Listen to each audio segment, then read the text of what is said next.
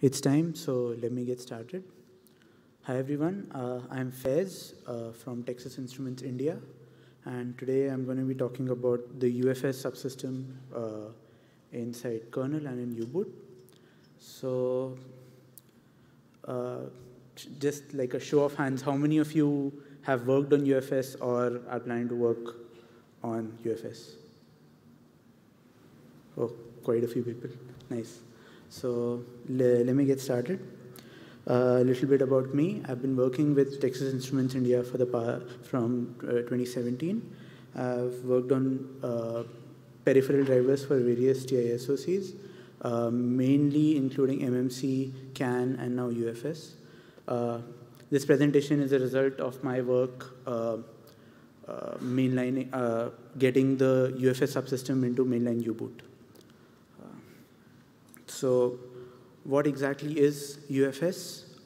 Primarily, it's a managed flash, as a lot of you guys must know. Now, flashes are not very reliable, and that is why in most of today's applications, they come together with a flash controller in a single chip.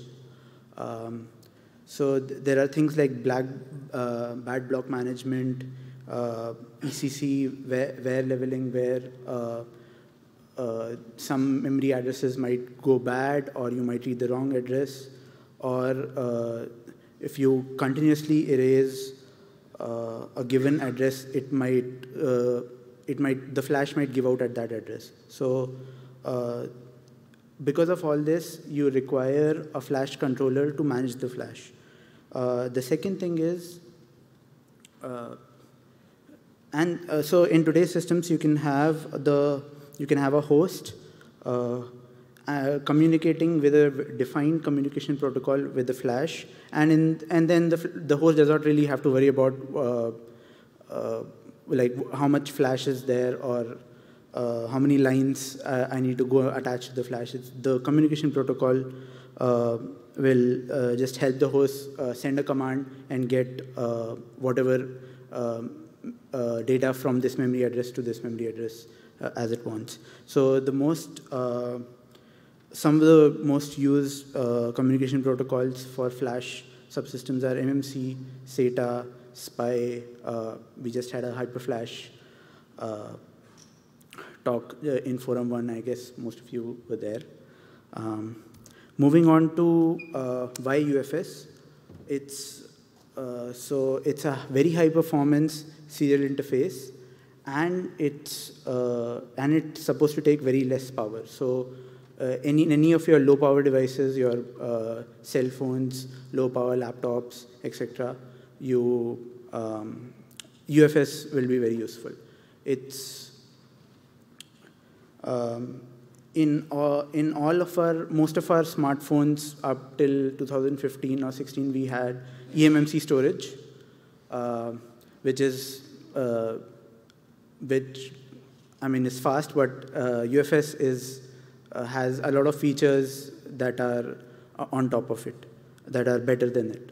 So unlike eMMC, UFS can have bidirectional full duplex transfer speeds up to 1.45 Gbps, which is in UFS 3.0, HS Gear 4. And UFS, because they want to replace eMMC and SD cards, both of them, you can have removable storage as well as storage that is soldered on the board.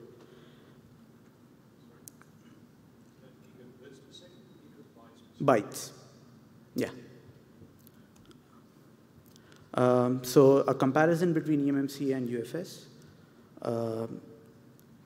to just bring home the fact how much better it is. So eMMC 5.1, which is the latest standard, has I/O speeds of up to 400 Mbps as compared to UFS 1.45 Gbps. And it takes up much lesser power while transferring data. So eMMCs work from anywhere from between 1.2 volts to 3.3 volts, while UFS works at 0.2 to 0.4 differential. Also, the random read speeds for UFS are much faster. It's 68,000 I/O operations per second as compared to eMMC's 13,000. And the protocol is also better. So in eMMC, you can either be reading or writing the data at one point of time because it has a share. It has the same bus for both reads and writes. In the case of UFS, that's not the case in UFS, where you have different differential lines for input data and output data. And also, because it's a newer standard, you have a bigger address space inside the device. So you can go up till 16 TB of space. So moving on to UFS, the overall, how does the overall system looks in both kernel and in U-boot. So this is a simplified representation of how a UFS device will appear to a host. There will be a bunch of logical units, which I will explain what they are later, and a separate memory for configuration of these logical units. Going down the stack, you have the UFS interconnect layer, which is the physical and data link layers that connect the host to the device.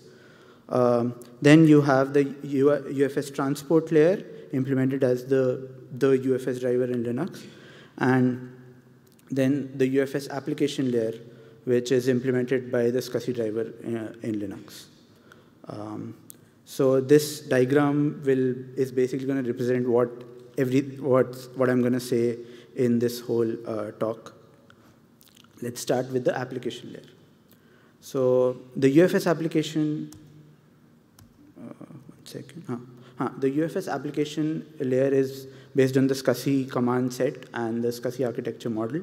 They basically picked up the simplified SCSI set, and the UFS device will follow this protocol. So if you guys are familiar with the SCSI protocol, it consists of transactions based on units called command descriptor blocks. And each command descriptor block needs to define an initiator, which is the host device, a target, which is the UFS device, and a specific LUN, which is a logical unit inside the device, and a query. So a query is basically it's the opcode of the command that you want to send. So you can have read, write, read the device capacity, read what all logical units are there inside the device, etc. So most CDBs are 6 bytes long, although you have 10 and 16 byte long CDBs as well. So these are some of the important commands that you will be sending as part of the UFS during UFS operations. So obviously read and write. Then next is read capacity. So if you target a logical unit, it will tell you how big the logical unit in terms of the block size of the UFS device. Next is report LUNs. During enumeration, you can find out which logical units are active and what logical unit number they have been assigned to. The next one is test unit ready. You can send this to a logical unit to find out whether it's ready to accept your other queries and read-write commands or not. The next is a start-stop unit, which is basically used to switch power of the UFS device. So you can go from active mode to a low power mode to a completely power down mode and back to active mode using this. The next one is inquiry. You can send it to a logical unit to get some other information about the logical unit, like what is the vendor ID, whether this logical unit is writable or not, things like that. These are some of the more important commands, but the actual command list you can go and read inside the spec. It's a lot more elaborate than this. So I've been talking about logical units all this time. I guess it's time to define what they are. Every UFS device will contain a set number of logical units, each of which you can assign the complete UFS capacity to. So, for example, I'll say this logical unit, I'll assign it 100 MB, and the next one will have, let's say, 400 MB of the complete device storage. So the device capacity can be mapped to all of these logical units. And it's not necessary that if 8 logical units are defined, you need to assign memory to all of them. You can have just some of them enabled. Usually, in our system, we'll have one boot logical unit in which all the boot images are present, and there'll be a root file system logical unit. The good thing is that this is not the only configuration that you can do per logical unit. There are a bunch of other properties of logical units that you can configure. Things like write protection, whether it's a boot logical unit or not, which means that you can do a boot operation on that logical unit. So a boot operation is basically used to get bootloader images from an internal SoC ROM while your device is undergoing enumeration. During boot operation, the UFS full stack will, it only comes up halfway and only enables the boot LUN. So you can fetch the bootloaded images much faster. That's correct. That's correct. It's similar to eMMC. But if you are in eMMC, you have to predefine what image you are actually going to send. So in eMMC, the ROM just needs to send you one command, and it's predefined what image the device is sending back. In this case, you can actually choose. There's like a proper read command with which you can choose, okay, this is the address I want to go and read at, basically. The next property of LUNs that you can set in UFS is memory type. So there are 4 memory types that are possible. Default is your normal root file system memory type. So you can read, write, modify memory, like it's the default type. System code is used for memory that is not updated, that is not written to a lot, very often. For example, boot memory. You only need to go and update the firmware and the bootloader images once in a while. So it's optimized for reading, and you'll have much faster reads. The next one is non-persistent. If you set your logical unit to be non-persistent, it means that it's basically non-volatile. So you can, the application is you can have it as a swap space to extend your virtual memory space from the RAM. A few more properties are basically priority access. So you can set it such that some logical units have a higher priority over others. So those tasks assigned to those logical units will get done faster, and they'll report back faster than others. And the last one is RPMB. People familiar with eMMC, this is replay protected memory block, which basically means you need a cryptographic algorithm to go and access this memory, and you need to provide hashes and keys to access this type of memory. Going ahead. Now, the spec defines the number of LUNs to be limited to 32 LUNs, but in the devices that I have used and in most devices, the number is usually 8. Aside from these logical units, you can have 4 more well-known logical units which are sort of special. And each of those has a separate function. So the first one is the report, and these logical unit numbers will be special. So any report length logical unit will have this number, or a UFS device logical unit will have this number. So the first one is report length. This is the logical unit you need to address your report length SCSI request to, and it will return you what configuration, which LUNs are active on the device, and what their numbers are. Next, you have the UFS device LUN. Any inquiry request that you need to send goes to this. Yeah, and you can basically use it to do a lot of configurations inside the device. Next is you can set any LUN to a boot LUN, like I just said. And it'll basically, once you set it as a boot LUN, you can access it using this logical unit number. Next is RPMD, which is the security protocol protected memory. Yeah. Moving ahead, this is a representation of how how Linux, the SCSI driver brings up a UFS device. The first thing after detecting a device as a UFS host is it'll send the report LUNs command. And after getting this response, it knows, okay, these logical unit numbers are active, and I can go and start reading and writing from them.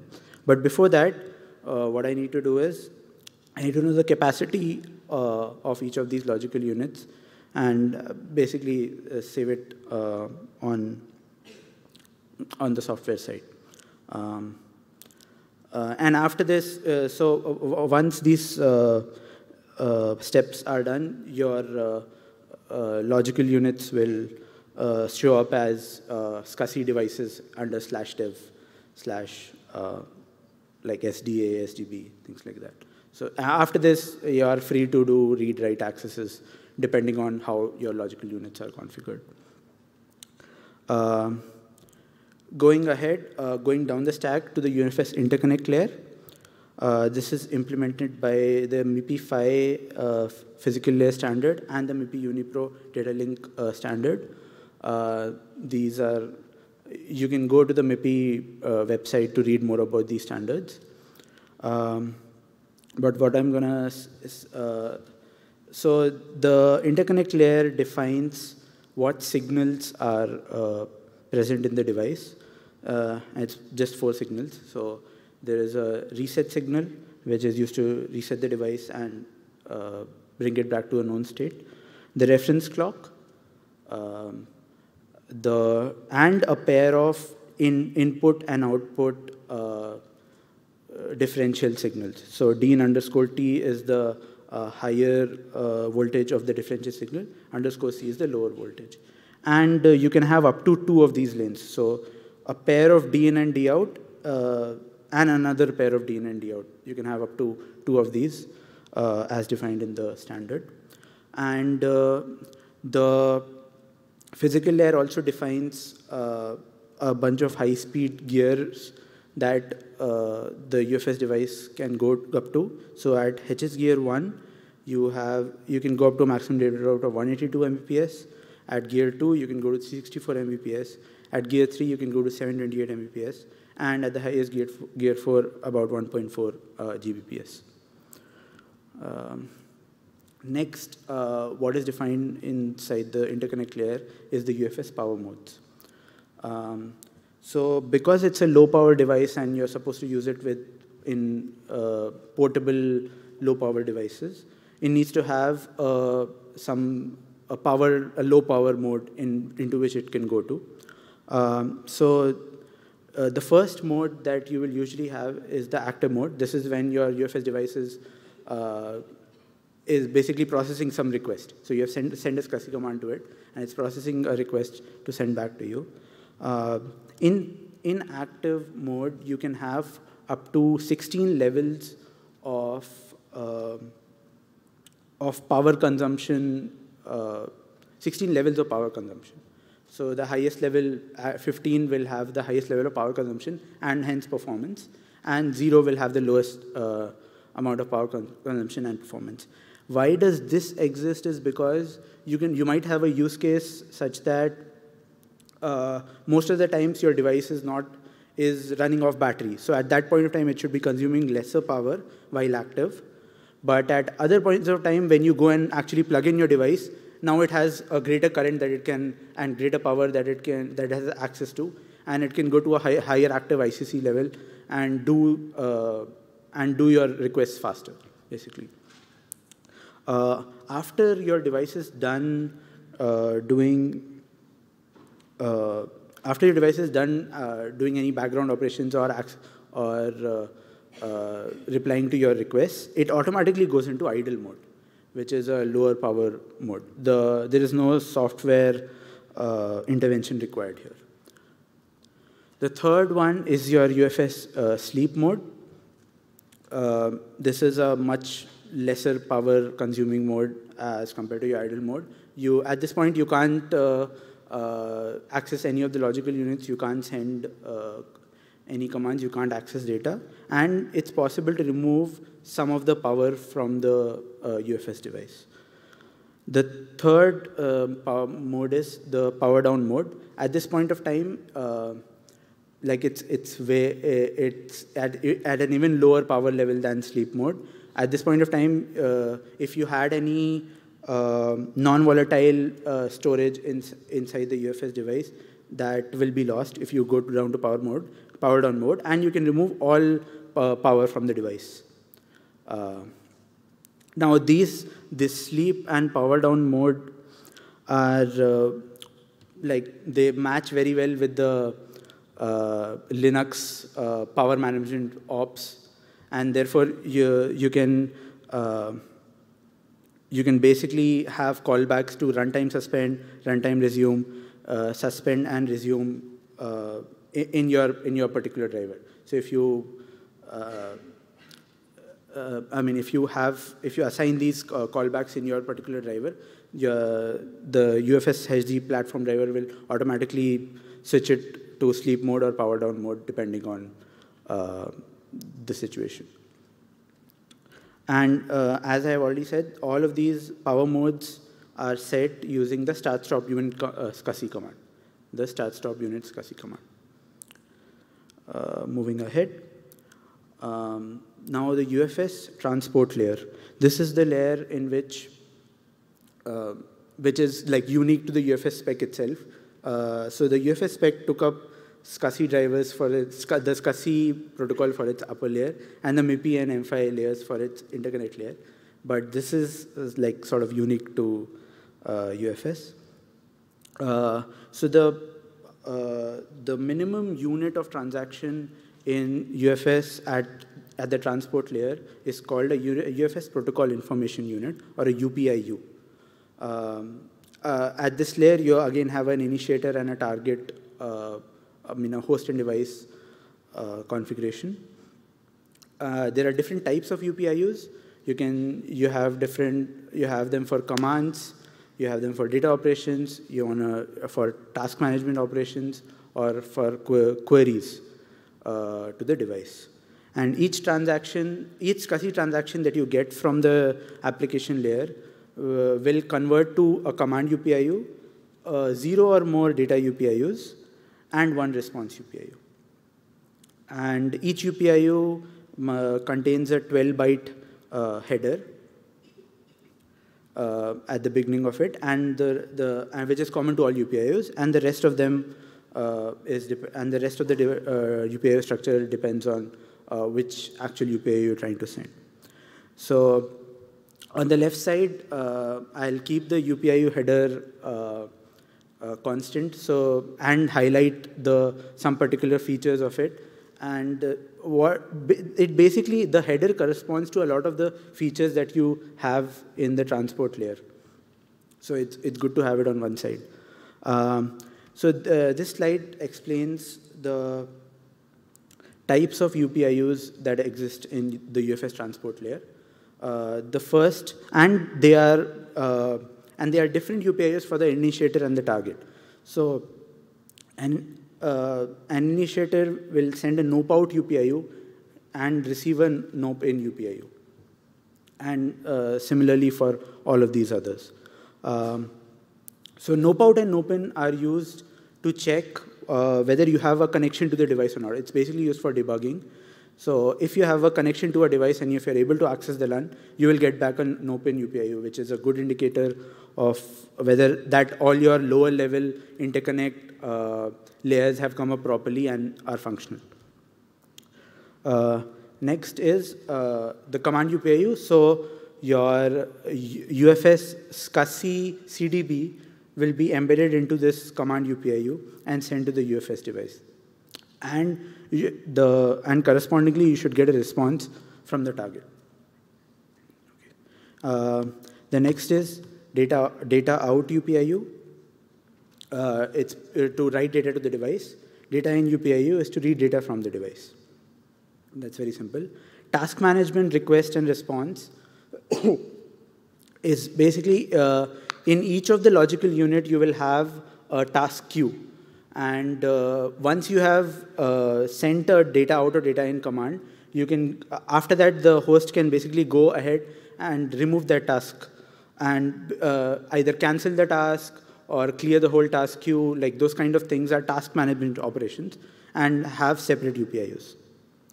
The next important one is query request. The next important one is query request and query response. These are used for the configuration descriptors inside the UFS device. This is an example of a UTP read transaction. So you got a read CDB from the application layer, and you convert it into a command UPIU, and you get back a bunch of data in UPIUs depending on how much data you want to read, and it ends with the response UPIU.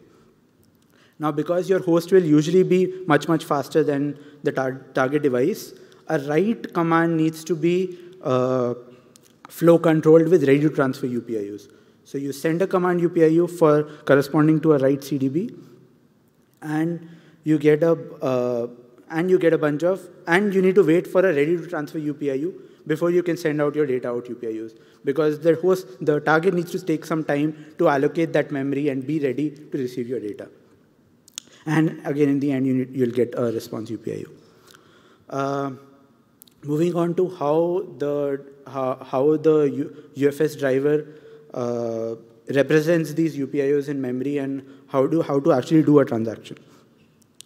So these are the data structures you have to be aware of. The first one is UTP transfer request descriptor, and which points to a UTP transfer command descriptor, which is a table of a command UPIU, a response UPIU, and a physical region descriptor table. So again, whenever you are setting up, whenever you want to send it a SCSI command, you go and allocate memory for a command UPIU, a response UPIU, and if it's a data command, you need to give this physical region descriptor table some data that you have allocated. This whole structure represents one SCSI request.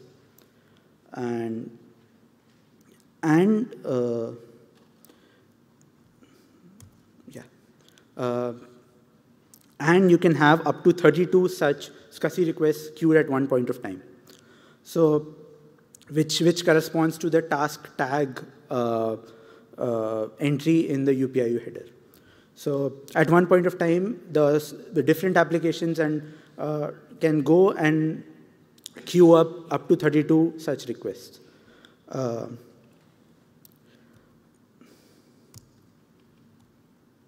And also there are up to, depending on how many logical units you have, you can have task management UPIUs for doing these tasks. You can do, having already queued a task, you can abort it, you can abort the whole task set, you can clear everything, you can do a logical unit reset, and you can basically find out whether a task is queued to this queue or not.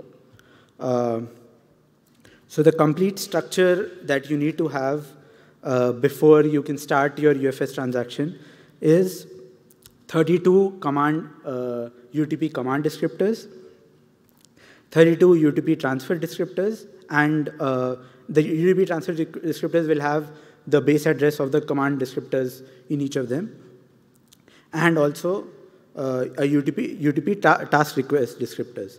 Once you have this whole memory, the whole data structure set up in your memory, you can go ahead with your SCSI. You can go ahead with your commands from the SCSI layer. This is some information about the host controller interface. So I can probably skip this. Yeah. So the most important part of the UFS subsystem is what logical units are there inside the device, and how do I configure them? How do I say, okay, this logical unit should have this much allocated memory, and it should be write protected, and it should be a boot logical unit. So there are a bunch of configuration structures that exist inside the device that can be read using a query request UPIO. So there are 3 types of configuration structures inside the device. They are a descriptor, a flag, and an attribute. And all of these basically define different things about the device and about the various logical units that are inside it. The main descriptor that we need to worry about is the configuration descriptor. You can read the configuration descriptor from the device. You can modify it such that, and you can basically configure it such that by allocating different types of memory to different logical units, and you can write it back to the device. Yeah. How this can be done? Coming to the kernel implementation, you can find all the source code in drivers SCSI UFS, and there's a documentation file for inside documentation SCSI UFS, and that you can find the device tree bindings inside documentation device tree bindings UFS. The device tree bindings are very simple because this is a very highly standardized interface. Mostly what you need is the base address of your host controller registers and an interrupt, and an interrupt that will, and a top level interrupt property, and a few others which are based on where you are actually putting your host controller. After you have implemented this device tree, all you need to do is call a UFS HCD platform init from your probe, and it's done. It's as simple as that. Your UFS device should come up. So this is an example of a UFS device. It's the UFS HCD has been detected as a SCSI host. First, it came up in gear 1, and only 1 lane was active. But it quickly switched to gear 3 and the full bus width of 2 lanes. It detected 2 well-known logical units, and none of them were a boot logical unit. And it detected normal logical units, SDA, which is a 32 MB, which has 32 MB space inside it, and SDB, which has 32 GB space allocated to it, and a bunch of other configurations for both of them. Now, once you have a UFS device, how do you access it from your user space? So the SCSI generic block layer exposes your device as a block SCSI generic device, basically. So it's under /dev/bsd UFS BSD. And it also exposes an ioctl with a request course SDIO and this data structure SGIO v4. If you allocate this data structure with what request UPIO you want and a response UPIO and a bunch of other structures, you can go ahead and write to descriptors, write interconnect layer commands, write to flags. You can do all of those things. Now, in the wild, we only have one UFS utils that I have been able to find. And you can use a very simple command to read any descriptor, attribute, or flag using this application. Examples like if you want to read the configuration descriptor, you say UFS utils descriptor, and you give the path to the device. Now, this is not very user-friendly because all this will give you is a data file. So if you hex dump that data file, you will have a configuration descriptors, and you have to basically understand what the configuration of the descriptor is, which bytes represent what, to actually change it. We really need to add a very user-friendly way of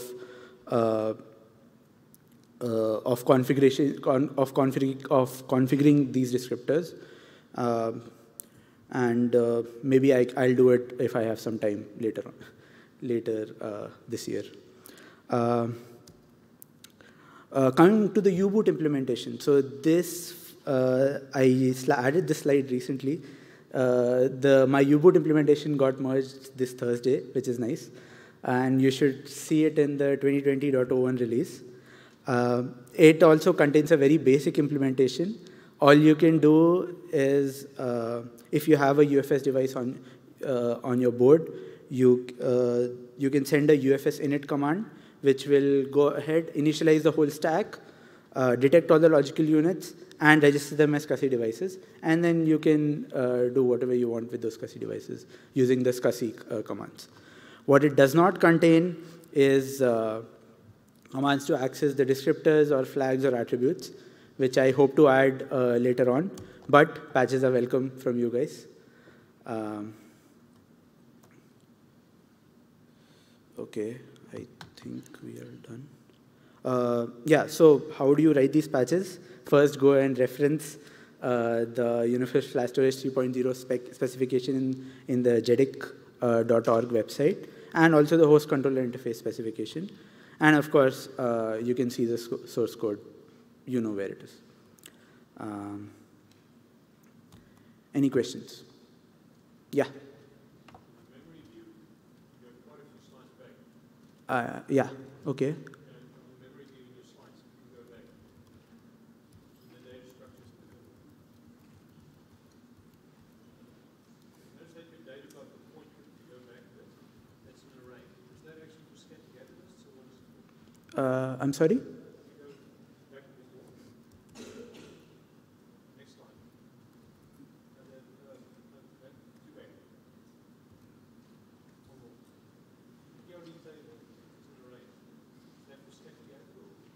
Yeah. You can have a scatter-gather list assigned to this PRDT. So you can point it to the base address of a scatter-gather list. Yeah. Yeah. How robust are your test devices when facing continuous faults? I'm sorry. You can use this.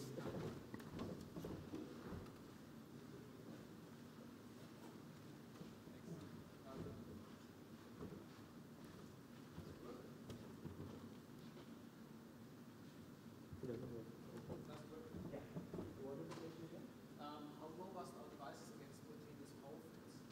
Do I get guarantees when it goes to continuous faults? That's a good question. I would take a guess and say that it's reliable in the sense that if you're writing to a block and you have a power fail, it should either not have written to that block or have the complete data written to that block. Like it should not have some a halfway written corrupted data anywhere. Other than that, I don't really think it's more reliable than that. Yeah. Any other questions? Yeah.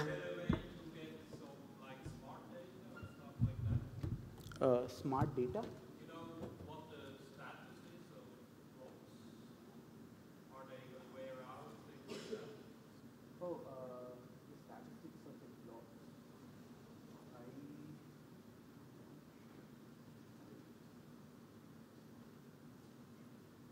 No, I'm not really sure about it, but you can look into the spec for that. But I have not seen any such data that you can get out of the device.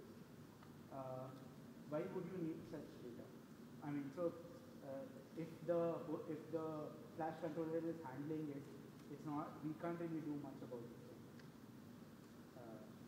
Just as a question. Well, it just goes bad and then it's bad. We don't know. Oh. Okay.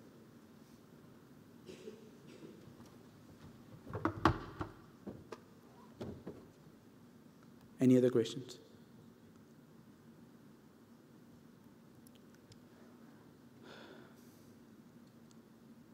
Yeah. What performance is English?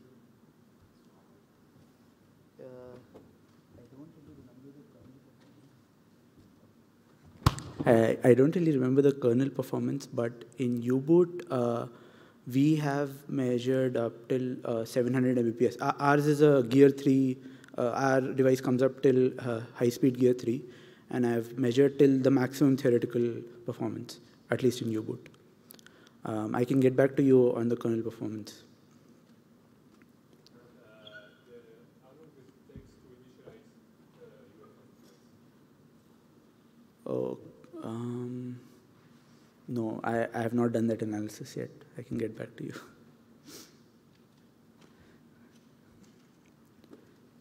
Any other questions?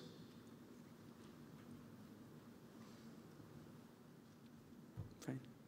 In that case, you can go ahead.